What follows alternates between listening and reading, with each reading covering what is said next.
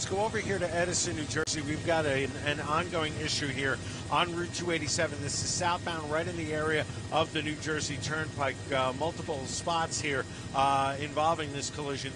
With this, there's a tractor trailer involved.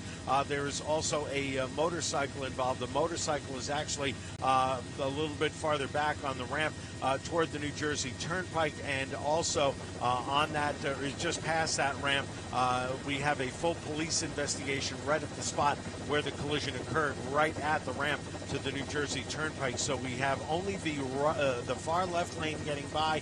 If you are southbound on Route 287, you can exit for the New Jersey Turnpike, but that's about as far as you can go in that far right lane. So we have delays now on the southbound side, about a mile back beyond Route 1, and we are starting to see a lot of this traffic bail off onto Route 1 on the southbound side of it, so we're getting some extra heavy volume there as well. We'll keep you posted here. We are live in Edison, New Jersey. I'm Tom Kaminsky in Air 11.